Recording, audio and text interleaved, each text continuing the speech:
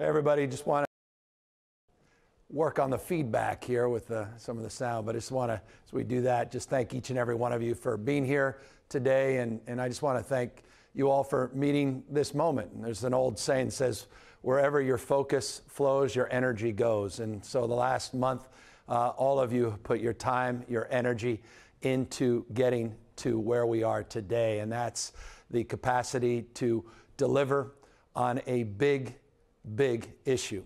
So often is the case in politics, at least a lot of punditry suggests that we major in the minors and often lose sight of the big picture. That certainly is not the case as it relates to the two bills that I have the privilege of signing here today. The issue of evictions, the issue of this moment and the economic anxiety that so many people are struggling and suffering through is the issue. And we have not lost sight of that. And I just want to thank the leadership in the Assembly, leadership in the Senate, and I'll be introducing just in a moment a pro tem, and pro tem will be introducing the Speaker. And I want to compliment them on their extraordinary leadership, demonstrable leadership, the capacity of their staff to work across the spectrum, working not just with our staff, but with so many of the stakeholders that are here today to get to a place where we had, I think there was just one exception, unanimous support, Democrats and Republicans coming together in the Senate and the Assembly on a big bill.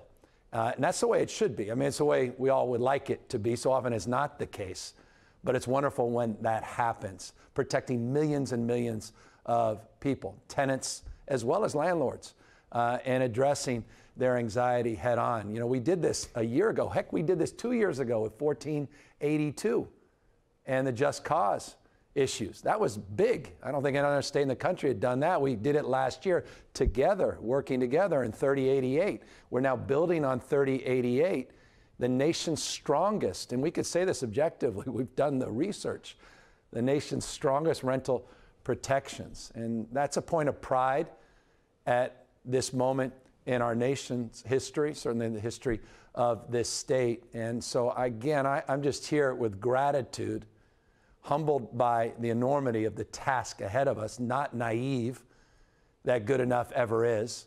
We recognize we have to do more, and we have to continue to support those most vulnerable in this pandemic-induced economy and the recession that we continue to work our way through.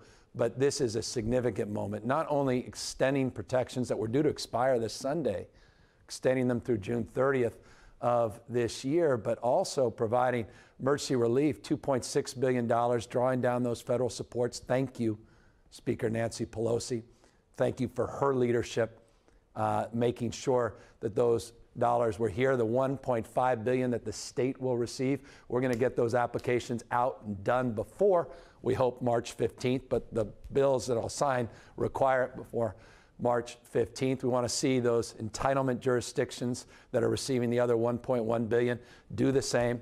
We want to make sure we're coordinating, collaborating in terms of the distribution of those funds, leveraging them, and of course that's what this bill does. This bill encourages everybody to participate, including landlords, that 80-20 split. If landlord decides to take it, got to provide a little bit of relief, that 20%. If landlord chooses not to, the tenant gets that 25% on the back rent. We have a little utility support, by the way, profoundly important. All of us understand the magnitude of the utility burdens, and that's across the spectrum, not just heat and gas, but obviously related issues, electricity, and obviously water. So this is a really important step forward. And let's sign these bills. And I'm going to just get these things out, move forward with SB 89, SB 91, because we can't sign it soon enough. And again, deep gratitude to everyone that made this happen. Here's SB 89. Official, and SB 91. Thank you all for making this happen. We're grateful to each and every one of you. Well done, and the best still is yet to come. More work to do. Thank you, everybody.